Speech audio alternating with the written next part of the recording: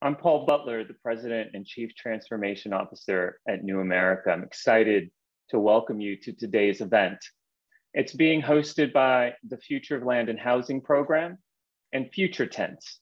Future Tense is a partnership between Slate, New America, and Arizona State University. Future Tense examines emergent technologies, public policy, and society through content that's published on slate.com and through events like this one. We're here today to discuss climate change, not solely as a challenge, but also as an opportunity to drastically reimagine life in the United States, on the coast, and beyond. Right now, the US is at a climate crossroads. Rising sea levels, along with more frequent and intense storms, threaten over 100 million Americans who currently live on the coasts. 1 in 6 people, largely out west, now live in areas with significant wildfire risk.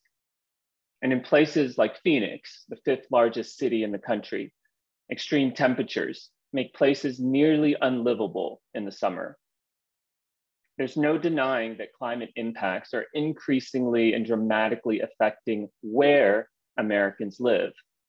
They're also affecting our relationships to our homes, our businesses, and communities. And these can often feel like overwhelming challenges. But we're not powerless in determining our climate future. From our work here at New America and from the work of our partners, it's clear that communities can adopt locally based, equitable, and just solutions that help them manage and even thrive in the face of climate change. In some cases, existing tools and policies can be adopted to the local context, and elsewhere, we need to chart new paths for what our climate future looks like. And so it's our hope that policymakers, innovators, advocates, and organizations and communities themselves can come together to find creative solutions in the coming decades. So I'm thrilled to kick off today's conversation.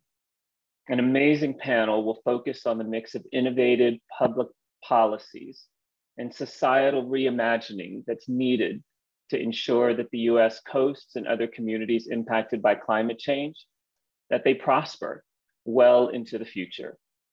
So first, thanks again for joining us. And now I'm gonna pass the floor to Yulia Panfil, who's the director of New America's Future of Land and Housing Program. She'll be moderating today's discussion. Yulia, I'll pass it to you. Thanks so much, Paul, and welcome everyone. Thank you to Slate Future Tense for co-hosting this fantastic event with us. So I'm really excited to moderate this amazing panel. I will briefly introduce the panelists, then we will jump into about 45 minutes of discussion, and then we'll have about 10 minutes for audience Q&A. Our first panelist is Abrahm Lustgarten, who is a New America Fellow and a senior reporter for ProPublica, where he covers climate change and the environment. Abrahm is also the author of a forthcoming book on climate migration. We're also joined by Brenda Cooper, who is a technologist, writer, and a futurist. She's the author of a fantastic fiction story, Out of Ash, that came out in Slate Future Tense just a few months ago that we'll be discussing. Next, we have Tim Robustelli, who is a policy analyst for New America's Future of Land and Housing Program and who leads our work on climate change. And finally, Elaine Morales, Director of Partnerships and Policy for Connective, which is a hub for disaster preparedness and recovery in the Texas Gulf Coast region. Welcome, everyone. And Abrahm, let's start with you. Last year, you authored a New York Times Magazine piece titled "Climate Change Will Force a Great American Migration" that paints a pretty dire picture of the impacts of climate change on coastal communities. Can you frame up the climate threat that America's coastal communities are facing right now? Yeah, thank you so much. And I'm really happy to be here and a part of this conversation today. I grabbed some statistics from the book research that I've been working on that helps frame that question. Basically, the sea levels have maintained a pretty static level for the 2,000 years before the Industrial Revolution, the beginning of large-scale human emissions into the atmosphere. Since then, they've risen about 9 inches.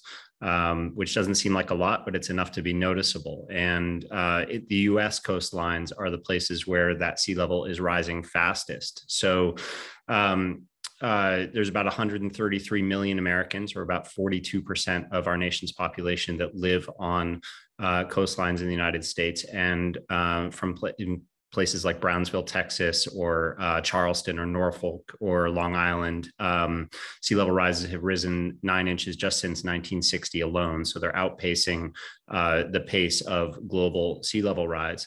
And what that means, of course, is people who are directly affected by those rising waters will have to move or adapt to that situation. It's sea level rise is a little different from, say, wildfires or extreme heat, where we can all kind of decide what our personal threshold is for withstanding it. I mean, when you're flooded, when your home is underwater, you have to leave. It's a little bit more of a black and white kind of scenario. And that 9 inches of sea level rise already is leading to really significant changes in how Americans live. So Norfolk, Virginia, for example, that used to see sunny day flooding or high tide flooding about once or twice a year, is already seeing it about 14 times a year.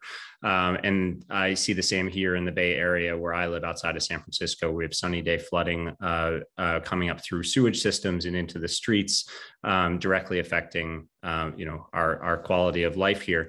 So the question is, how bad will it get, and how fast will it get bad? And that depends on the rate of emissions of carbon dioxide into the atmosphere. But the National Oceanic and Atmospheric Administration puts sea level rise estimates of between 4 and 9 feet by the end of the century.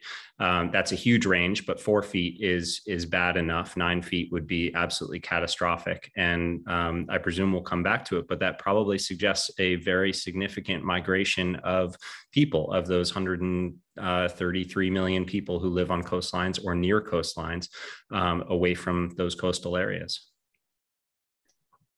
Thanks, Abrahm. And that statistic is just mind-boggling. 42% of the US population living on or along coastlines, such a significant part of our population that's immediately impacted by this threat. Tim, turning to you, what have coastal communities been trying so far to meet this threat, and how successful have those efforts been? Sure. Thanks, Yulia. Just want to say thanks to Paul and our partner Future Tense before jumping in, and just excited to be here with my awesome co-panelists today. So there's a lot of action and energy at the local level when it comes to climate adaptation. We see it in cities and towns across the US actively trying a real mix of public policies, whether that's buyback programs such as the Blue Acre program in New Jersey, sort of the government paying homeowners to move away from flood-prone areas on the Jersey coast and a bit inland. There's talk and plans of seawalls and extending coastlines, and even natural climate solutions such as rebuilding mangrove forests in places such as Miami and New York, Lower Manhattan, even Boston.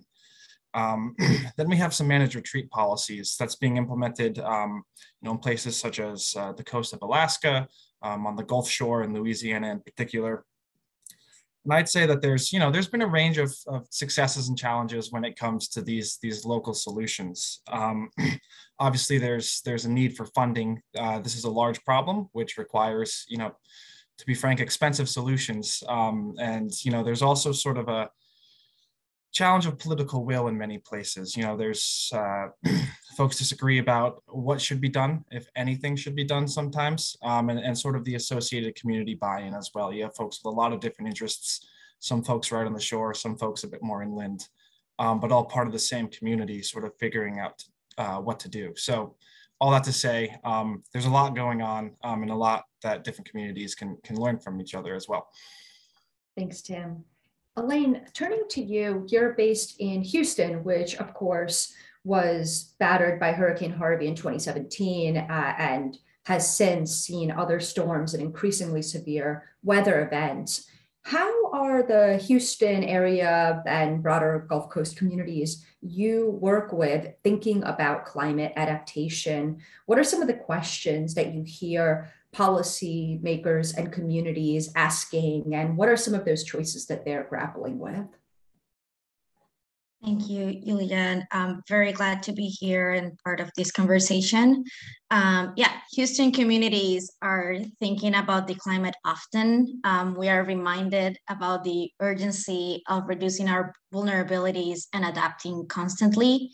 Over the last decade, we've seen years of drought, and then all of a sudden 5 years of flood events, and more than 7 federally declared disasters since 2015.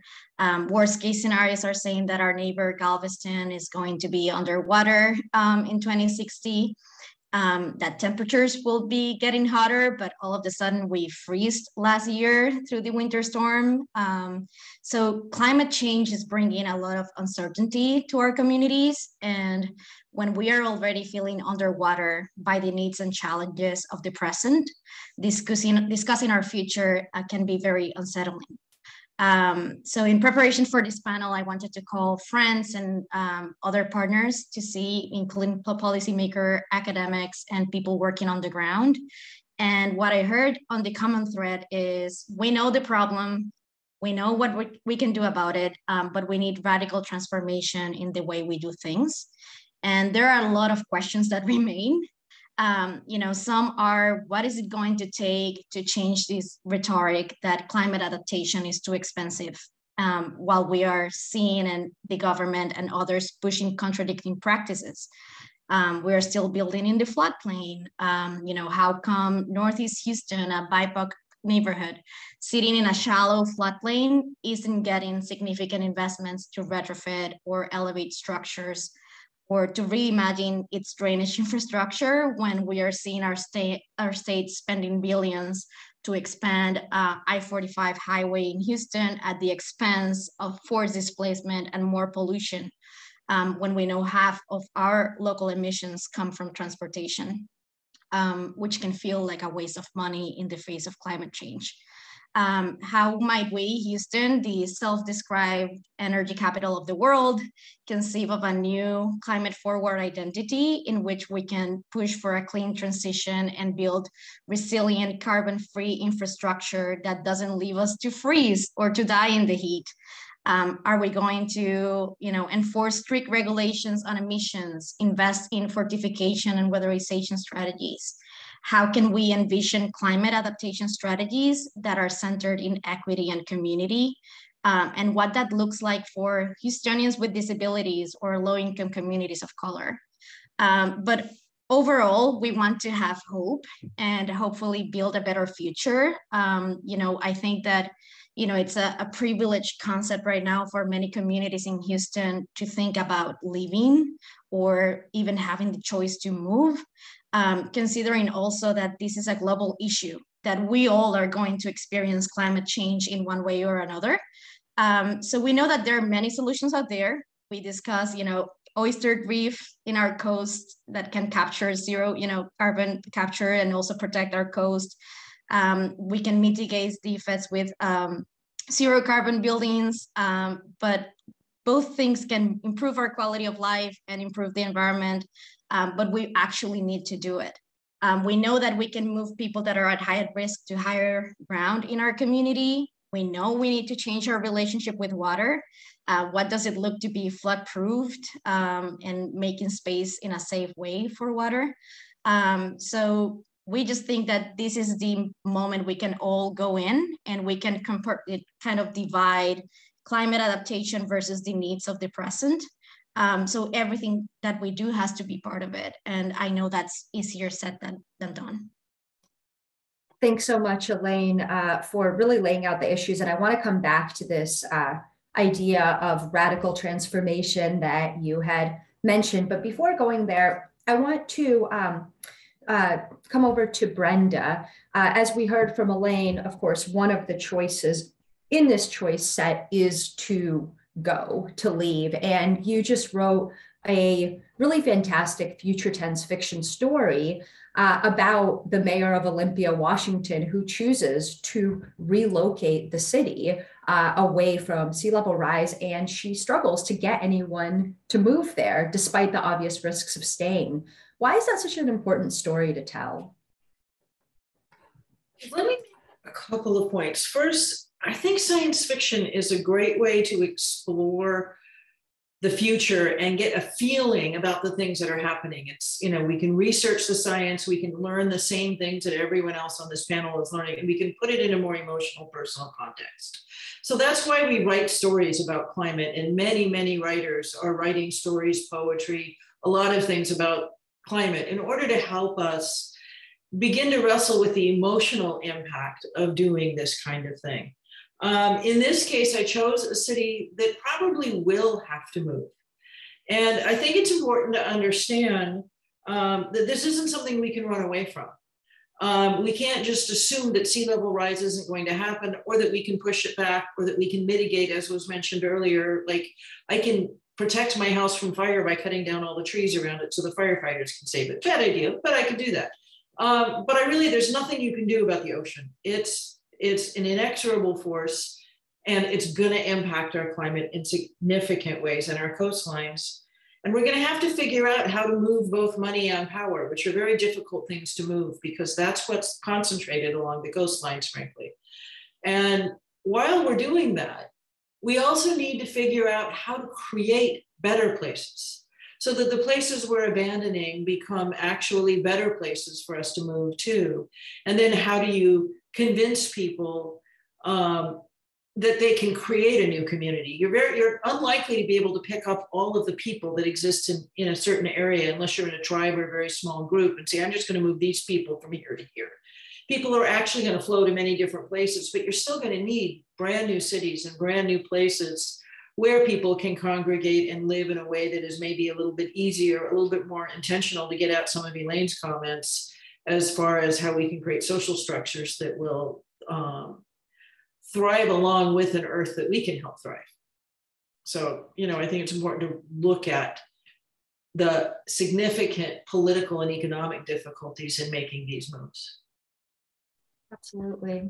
And I'd like to come back to this term, Elaine, that you used of radical transformation, right? That this is not a challenge that can be met with incrementalism, and we have to think big because the challenge is so large. So I'm curious to hear from everyone on the panel, how do we get there? How do we get people to think in that frame and move past some of the political and economic constraints that we all know exist?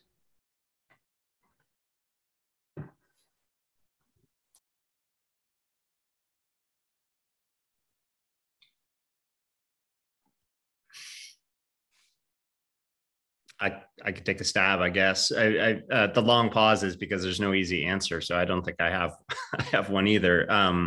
And to be honest, I'm cynical about our potential to get there. But I just a few thoughts. On this idea of the sort of scale and scope of change that's needed. A lot of the people that I'm talking to right now are pointing out that the very idea of resilience, it sort of implies this elasticity to return to where we are now, to a sort of status quo, and that's not sufficient.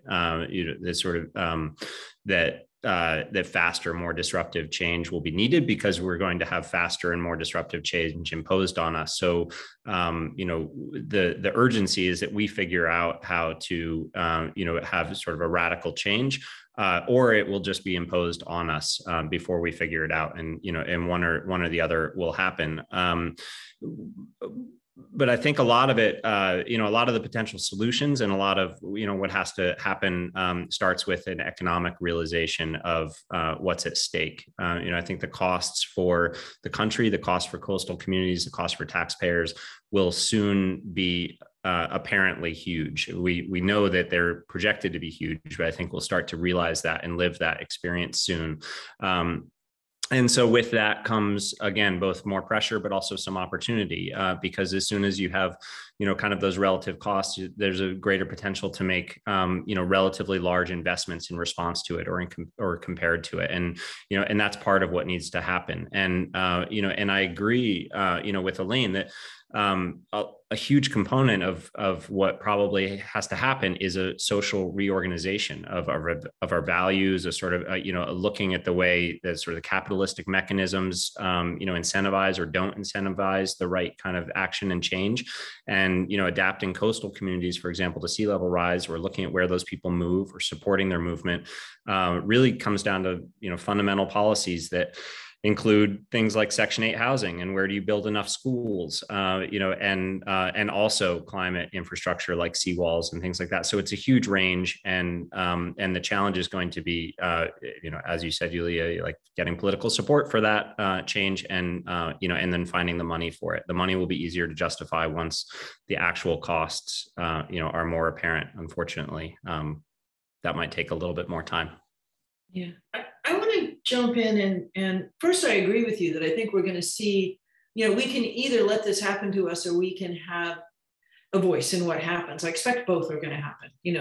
Things will happen that we don't react to the way that we should, but we will begin, and I think already are in many cases, beginning to think about how do we mitigate or how do we adapt or how do we change.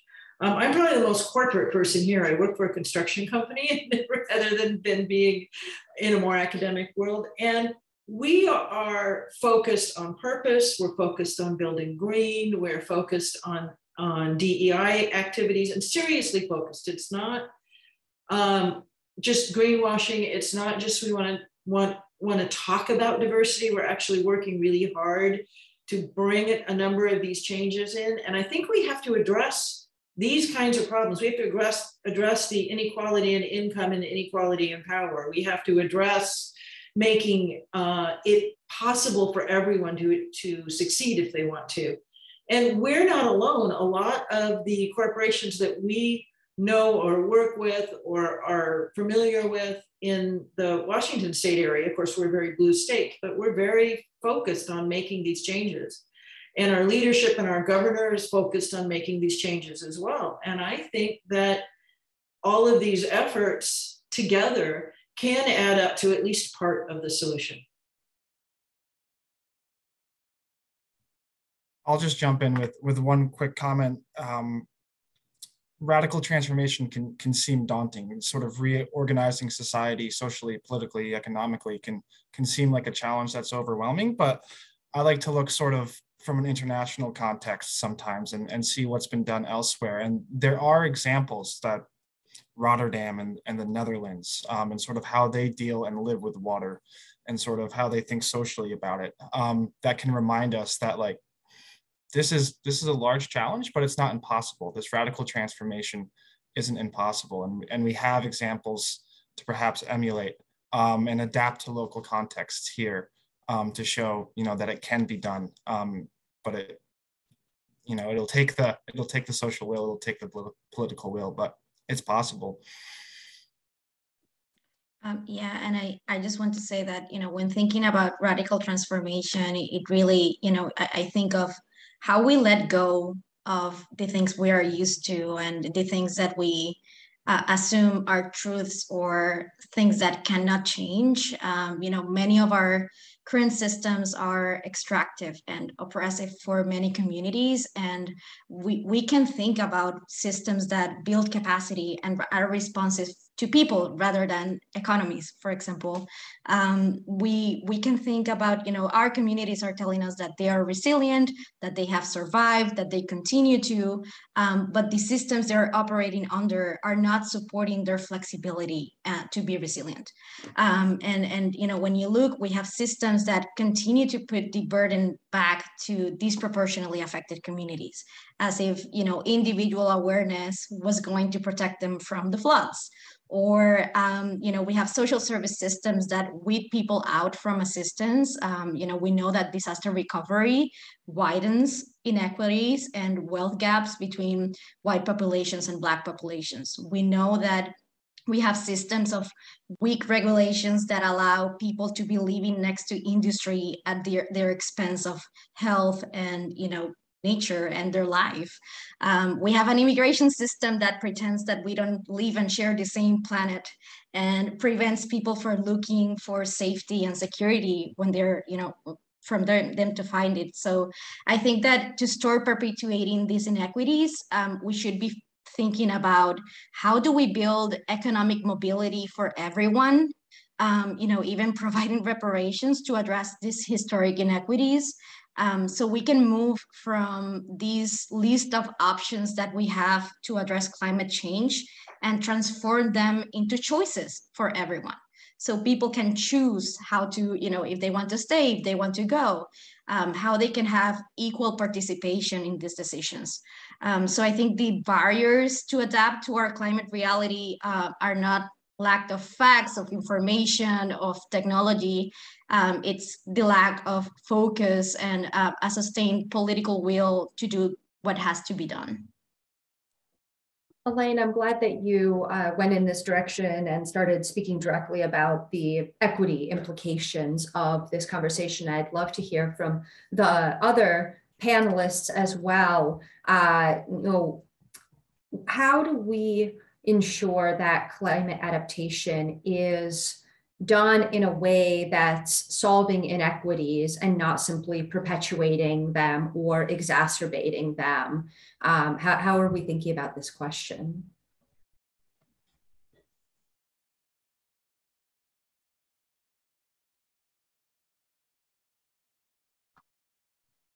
I can jump in to start. I think it has to come from the bottom up. There has to be a very strong emphasis on community engagement and sort of elevating the voices of folks on the ground to make sure that their concerns, their interests, their needs are being properly accounted for. We sort of talk about the need for political will and perhaps technical guidance and funding can come from Washington or state capitals. But when it comes to planning out what the next move is, I think that, listening to folks on the shores in places that are flood prone is critical. I think one of the keys is going to be shifting money down. And I think that's going to take changing our tax structure, changing some of the other things that we're doing. And frankly, many of the people who have a lot of money are saying, tax me more. We're seeing that movement in many places. And I think that we should be doing that. And I think there's some conversation about how do we make that happen? Because trickle down has never worked. It's always been a theory. And we've got to find ways to take this money and put it back into social services, put it back into infrastructure.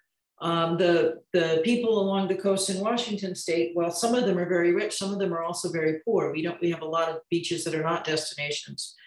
They're cold. and those people are going to need help. They're not going to be able to pick themselves up and move. And so we're going to have to find ways to provide structures and resources that allow them to make their own decisions about what do they want to do, rather than just going in and taking over their land and saying, go help yourselves. We have to create really good structures, and we're going to have to move money around to do that. I would add that I think it starts with recognizing how unequal environmental and climate conditions, have been in the past. And I think we're all probably a little bit familiar with, environmental justice movements and exposures to, to pollution harms, but the exposure to climate change is also unbelievably unequal, whether that's, the difference in tree cover in urban areas for Black and brown neighborhoods as opposed to white neighborhoods, or the temperature that results from that. It's literally hotter, in communities with people of color, or the difference in housing stock, the vulnerability that comes with living in trailer parks in hot climates across the Southwest, and on the East Coast, especially, as Brenda was pointing out, in a lot of coastal areas are poor, and they started poor before the rush, for second homes and sort of wealthier fantasy living. And so, going way back to, to the Revolutionary War, you had, to after at the end of slavery, you had Black communities seeking agricultural lands on the coastline of Maryland, for example, where no one else wanted that land, and no one wanted it because they were low lying and flood frequently, and now they flood more frequently, and those are the communities that are most at risk. So recognizing how unbalanced and how urgent that need is, I think, is a starting point, and then. I'll take my thoughts really big picture because I think about this globally, and I think about the stability, of countries in conflict, and not to be too sort of hyperbolic about it, but not paying attention to these divisions, which will be exacerbated by change, will ultimately lead to instability. And so you see that sort of in the political, divisions in the United States already. But imagine, if these inequities go unattended to for another couple of decades, what kind of pressures that puts on American society. So I think that there's a real, incentive for everyone, to sort of roll up their sleeves and dig into. This isn't really just sort of a philanthropic or, it'd be good to all people kind of issue. We all have something to benefit from, from equalizing the effects and addressing our solutions across the board. I just want to add that when thinking about equity, and recently we've seen this thing about going to space or bunker down someplace, it's always in relation to who is able to go to space or bunker down in the middle of the country. And I think it's because we are operating, under this scarcity mentality or, selfishness mentality of protecting my assets, protecting my life at the expense of others. So I think if we can, remove that type of mentality and instead go from an equity mentality, it won't be, it's too expensive, it's not feasible, we don't have enough resources for it. I saw a quote this week that said, there's enough if we share. I think that in the context of climate change, there's enough if we care about it. So just putting that out there.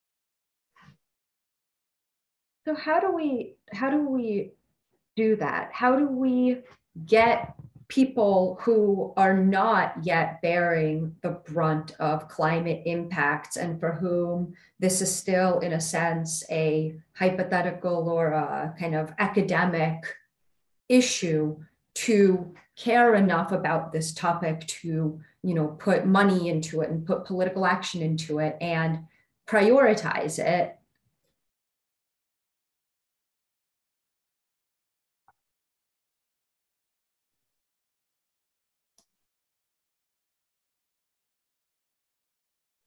Two comments. One, I think most people either are affected or are beginning to feel affected. I think the day when there were people who were not affected is behind us. I don't think there's any part of the United States, for example, that is not somewhat affected, at least by climate, if not more so, and or knows people. So I think we're past.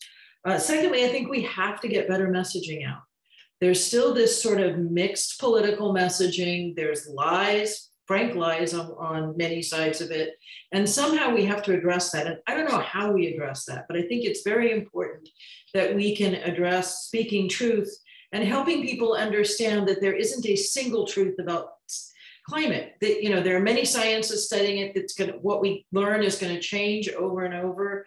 And many times when I talk to people who are confused or don't know what to do or are trying to ignore it, they'll point to the fact that we've had many, many mixed and different messages, which is true because we've been learning more and more. I've been studying this for 10 years and the predictions have gotten worse and worse quite regularly. And so I think we need to teach people more about this being a science, more about the details of it. And we need to figure out how to make there be consequences for flat out lies about climate. And I don't know how to do that. That's a really hard one, but I think it's important. I can throw in two thoughts as well. Mine are, one, maybe it's a pipe dream, but I think leadership, is just critical on this. This does not have to be an entirely democratic process where every single citizen agrees to make this investment. This is, an opportunity for people who understand better and are in a position of power to do what they think is necessary. And the second is that action doesn't need to be framed as climate action, and you're seeing plenty of examples of where it's not. It's just necessary action. Sometimes it's just doing the same old things that we've known for decades need to be done to shore up communities. If you can see Ron DeSantis in Florida taking action to protect flooding communities and essentially addressing climate change while disavowing climate change, it sort of doesn't matter what the climate change language is, as long as we begin to raise money and make investments. Some of these projects are going to take a long time to build, and and equity ultimately also stems from just starting somewhere. So you can frame these as economic projects or business improvement projects or infrastructure, whatever you want to call it, besides climate change. One comment just to add to Abrahm and Brenda's, who I completely agree with. I think, policy creating incentives and disincentives for folks and the decisions that they make can play a part in this as well. Whether it's flood insurance or subsidies provided after a disaster to rebuild, a house that's been destroyed by a hurricane 3 times. Do we want to rethink some of those policies and sort of how we shape the choices that folks are making through incentives or disincentives, financially or otherwise? I think can play a big part in it as well moving forward. Actually, Tim, I've often wondered if the insurance companies aren't actually going to be the ones that help lead us out of this. Yeah, there's certainly something. Oh no, go ahead, Tim. I said there's certainly something to say about that. Sort of banks and others that are underwriting 30-year mortgages and how they're thinking about the risk that's associated with houses on the coasts or houses in flood-prone areas. So there is a bit of movement on that, and money talks, right? So I think sometimes they can be the first movers on that to change where people are building and rebuilding. I'm seeing some head nodding all around. So let me stay on this for a little bit and see if anybody else wants to jump in on this topic of, how do you align incentives towards tackling climate change? Yeah, I was nodding my head a lot. I mean, I can get about as wonky as anybody wants on insurance. I've looked at it, a lot, and Tim is exactly right. It cuts both ways, though. So, by brief way of background, I'd say insurance policy and the insurance market is one of the big reasons why coastal communities are in the trouble that they're in. The number of people that have moved and been encouraged by cheap subsidized insurance to move to coastlines, over the last couple of decades is enormous. And I've got this stat here that, the result of that, I think there's twice as many people live in coastal counties now as they did in the 1960s. And the value of property now at stake is $36 trillion, which is 30% higher than it was just in 2012. So the stakes are big. And a lot of that is because insurers offered policies and because states mandated that where insurers didn't want to, that they offer it anyway, and that they offer it cheap. Florida, for example, Louisiana, Texas, they've all, set low prices for insurance and required insurers to offer homeowners policies at that price. So then the flip side of that, is that insurers are beginning to realize it's not in their best interest to remain, and they'll start to pull out. And that can be a positive incentive for what we're talking about. It can also be a real risk for, those same, lower income communities who won't have anywhere to go if they can't insure their homes, or will lose a lot of the equity that they've managed to accumulate if they can't insure their homes. So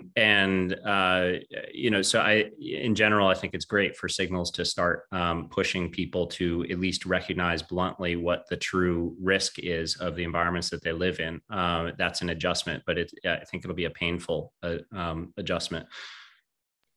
And just to point on that in terms of incentives, and also thinking about the work that we normally do every day as part of, fighting back climate change.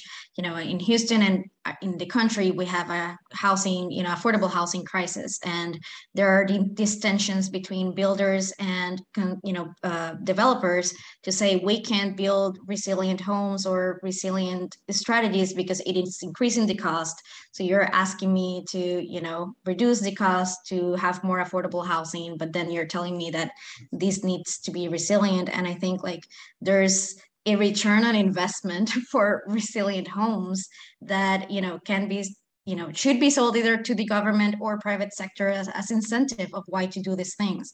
We know that, $1 investments in mitigation are, $11 expenses during recovery when these homes are affected. So I think that retrofitting, rehabbing the naturally affordable occurring housing that we have, but also building to do that is part of how we fight climate change as well. So I'll just ask a couple more questions and then we can move to the audience Q&A. For those in the audience, please feel free to drop your questions in using the question function, and we'll get to those in just a moment. Elaine, I wanted to come back to something that you said during our planning call that really struck me. You said that it's not that communities aren't resilient to climate change, it's that the systems that they live under aren't resilient. What did you mean by that? I tackled that before, but it's about how, the current systems we live under, the disaster recovery systems are widening, wealth gaps, that migration systems are not thinking about the needs of people, and it's this lack of prioritization of humanity over economy. And how do we think about climate change solutions as not being oppressive and extractive, but rather building support for these communities to thrive in the face of climate change. They know they have survived redlining policies and lack of regulations, and feeling that the communities have to take care of each other, and they have these strong social networks, but we need to ensure that public sector support is there to balance that bottom-up build capacity. How do we help governments and private sector to learn from the resilience of communities to be more flexible and responsive to what's going on?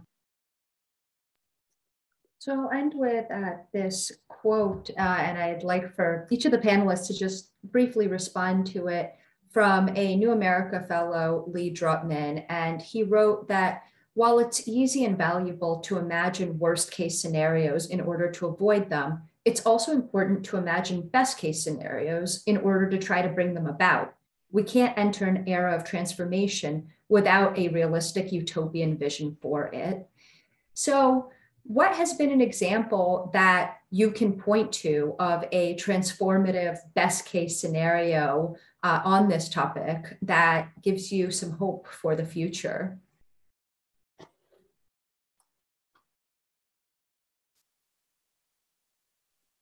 Fiction writer. So I'm going to go to a fiction example that I think is fabulous. And I believe New America actually talked about this in another panel, but Kim Stanley Robinson's work on this topic is phenomenal. And his book, Ministry of the Future, which I think came out last year, addresses a lot of the systemic and monetary issues that we're going to have to address, and the political issues, and the idea that we have to look at things as a globe and not as a bunch of individual small areas. And so for me, that book had in it a lot of hope and a lot of possible solutions, and just the idea that, yes, we can do this, we can get through this. And I think one of the things we're missing is that hope.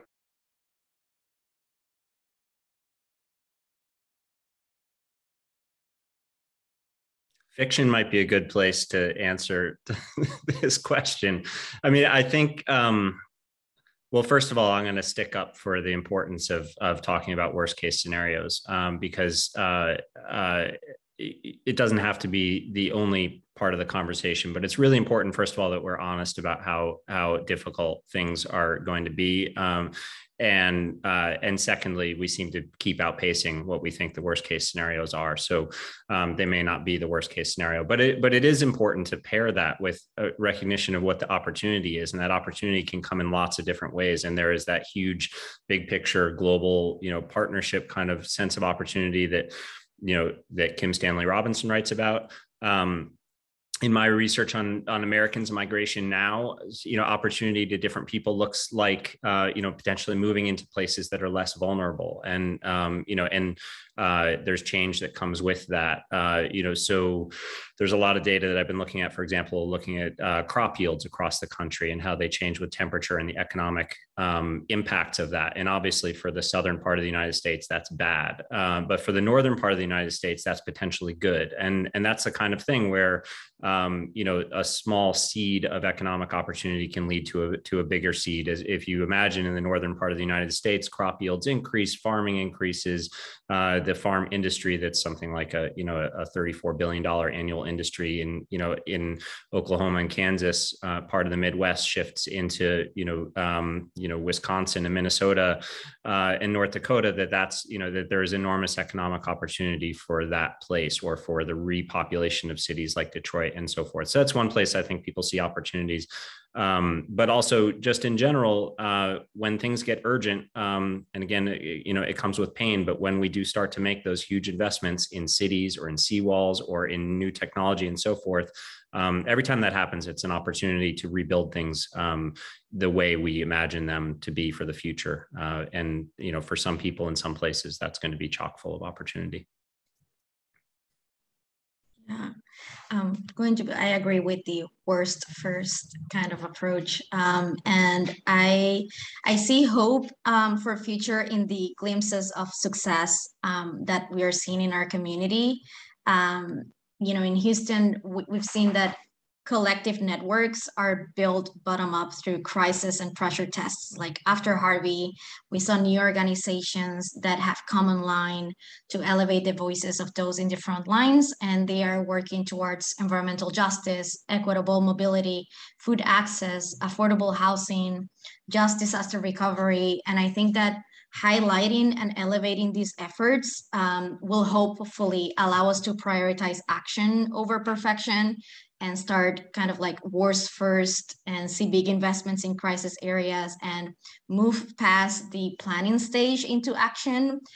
We have so many plans, Resilient Houston plan, climate action plans, neighborhood-based plans. So how do we move now into action without the fear of making mistakes? Like we can readjust. And thinking about kind of like more in the fictional or utopian vision, I think like we hope for a future in which we have adapted, in which we are ready for these shocks. And when we always say at Connective that we hope that when disaster strikes, there's no emergency. And I really hope that frontline communities are not left behind to fend for themselves, but that instead we have joined forces through participatory practices and transform these systems into humanity first systems, like that, where care is the norm, where empathy and dignity are priority. And we in the ground in the frontline communities where, we are experiencing these worst case scenarios, I think we need to believe in that vision because our survival depends on it. I'll round us out and just build off what Elaine said about the glimpses of success and sort of looking at what's been accomplished at the local level, whether it's an innovative solution such as a basketball court that doubles as a retention pond when the floods come, or is it a dike that serves as a park for an underserved community during sunny days. So just seeing that there is action and that there are folks that are being innovative and creative to confront this problem, both at the local level and perhaps more sort of broadly to reimagine what we're doing. So that gives me hope, how creative folks can be to try and address this problem. Thanks, Tim. Thank you, everyone. So we have about 10 minutes of audience Q&A, and I'm going to move us right from the utopian to the realistic. I'm reading this first question, and it's cracking me up because it's basically just the name of our panel thrown back at us as a question. And the question is, what is coastal America's future? So, Brenda, if you don't mind, maybe since you're the futurist, I'm going to put you on the spot to maybe start us off. What do you think is actually going to happen if you had a crystal ball? Okay. Well, futurists don't have crystal balls, first of all. We're not necessarily really great at predicting, but we do understand, I think, a lot of the trends that are happening. So if I were to just take the future of my state as a way to sort of take a look at that, because we are on the coast, my guess is that Seattle may thrive. There's money in Seattle, there's engineering know-how in Seattle, there's political will in Seattle. We already have a seawall, we can build it bigger. We'll see some changes. We'll see some things that are bad that will happen. But by and large, I would imagine Seattle will stay on the coast and we'll be able to figure out how to do well. I think Olympia is going to have to move. And I think some of our other coasts, we have entire cities built on peninsulas that are at like 3 feet above seawater. And they're not going to survive this. I mean, whether it's 10 years or 20 years or 30 years, the water's just going to be up over those places. And they don't even have a way to build up because you'd be building up on sand. So we're going to see a lot of our communities back up off of the coast. And I think some of this is going to be really difficult and hard. It's not like you just get to create a brand new pretty beach right where the sea level rise took away your old beach. We're going to see a different kind of coastline, and we're going to see a coastline that we know is changing. So it's not like 10 years from now, you'll just build on the edge. I mean, so I think a lot of the coast we have to really give back to wildland. And I hope that that's what we do with a number of our areas. And I think some of our coastal cities are going to figure this out, and they're going to figure out how to thrive. I can flesh out a little more detail on that from what I hear from futurists and scientists that I talk to, but it's basically, I mean, Brenda's exactly right. I mean, places that have wealth, which means a tax base to invest in protecting themselves, will, and other places won't be able to do that. And those two kinds of places will head in different directions. So, you see New York City, talking of investing what's now priced at $119 billion or something like that for a seawall. And you can imagine other major cities beginning to do that. 12 of the nation's 25 largest cities are on the coast. Some 80 million people will be, affected by the changes in those cities.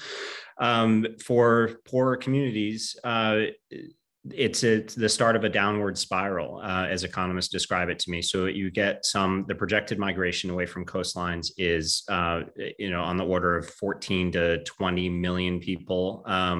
It could be much larger than that, but that's a study that came out of Florida State University that's been influential in my work. As people leave communities, those communities lose their tax base. Their schools lose population, their schools lose funding. So more families leave. The lower the tax base gets, the poorer the roads get. The more people leave because they don't like the roads and so forth. And you get this sort of downward spiral until you have, the collapse of a lot of places, or the people that remain there because they can't afford to move, as we've talked about. So you get this just really strong division between places that will thrive and protect themselves. Charleston, another example, passed a tax measure to invest $200 million in a seawall. Impoverished coastal Georgia is not going to do that. And maybe that'll go back to nature, or maybe the poverty in those places will simply deepen. So you're going to see an urbanization and a concentration of populations in the places that can afford to protect people.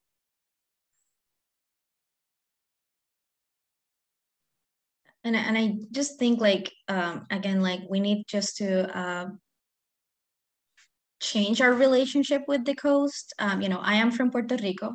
My family is in an island.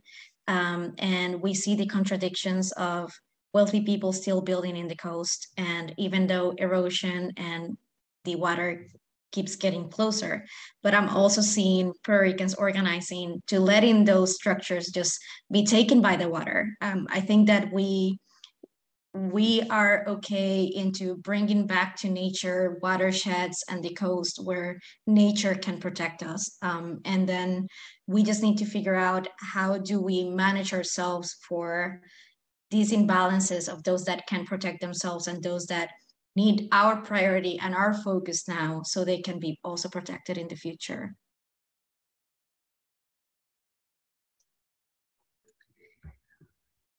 Well, let me move to one more question that is hopefully slightly less depressing than the answers we just heard. Although, Elaine, you've shifted us towards a slightly more uplifting direction. A few of you have touched on this, but there's an audience question that was hoping that you could expand. What are some successful grassroots organizing efforts that have made a difference on a local level and that we can look to mimic and implement in other localities? Well, even though like these are not maybe directly related to officially climate change, but disaster recovery and, responding to COVID, like Abraham said, like we need to maybe start seeing these pieces as part of this bigger strategy. After Hurricane Harvey, I think our community really learned what works and what doesn't. And, we hold a lot of collective knowledge. And the reality is that a lot of the gaps were left to be filled by the philanthropic and nonprofit community and even grassroots organizations. To give you an example, the philanthropic and nonprofit effort to repair homes after Harvey was able to repair 4 times more homes than the government response. So that gives you an idea of how broken this, disaster recovery system is. But then when COVID happened, we knew that a lot of millions were going to get into our community and that we really needed to get our act together to make sure that those funds got to the people that needed the most. So our community showed up and we advocated for a joint city and county strategy, no more, siloed programming. And that was an effort of private, nonprofit, grassroots organizations were doing drive-through events, helping people apply for assistance. You had community organizations knock on doors and doing peer-to-peer texting campaigns for people to know like what alternatives and choices they had, while the government was making sure that those federal dollars get to our community. So right now in the risk of climate change, I think that we need to make sure that Justice 40, let's hold accountable the federal government, so Justice 40 is held accountable. Like, let's make sure that the infrastructure bill works for the worst case scenarios and hardest hit communities. Let's push harder and not let that housing is not considered infrastructure as part of the infrastructure bill when we know it needs to be. So really, like, how do we elevate and use our local and grassroots networks to use the resources we have when we have them to move the needle and create step changes into the right direction? I can talk about 2 small successes in Washington State. Both are tribal, and I'm not Native American, but the Quinault tribe was able to move an entire city away from the coastline and up the hill a town. And they moved the school, they moved the people, they moved everything successfully. And we've also started paying reparations to some of the Native American tribes in the United States. We're doing that for the Duwamish tribe in the form of rent for some of the lands that we took from them. And so I think these, while they're small and maybe only in some ways directly relate to the larger problem of how do you move really large cities, they're places where we can look at successes and we can look at things that have increased equity rather than decreased equity, which is going to be a really difficult pull as we go through these changes.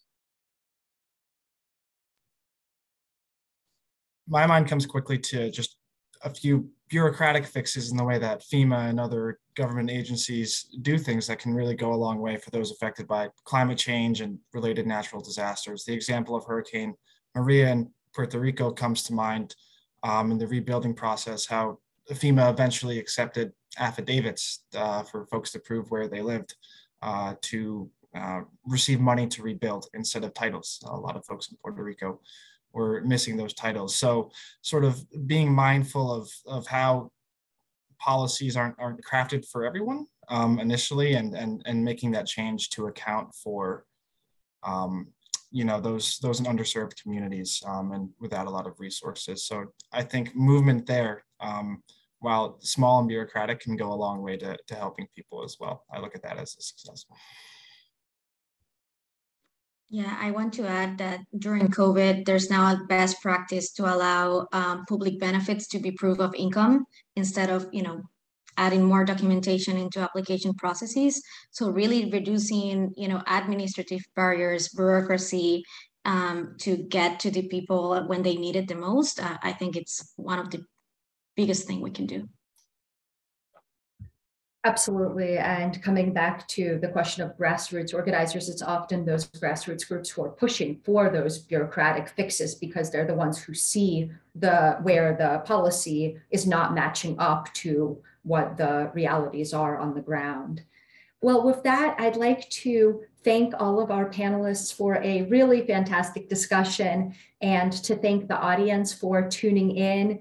The video of this panel will be up on New America's website within the next day or so. Again, we thank you so much and enjoy your afternoon.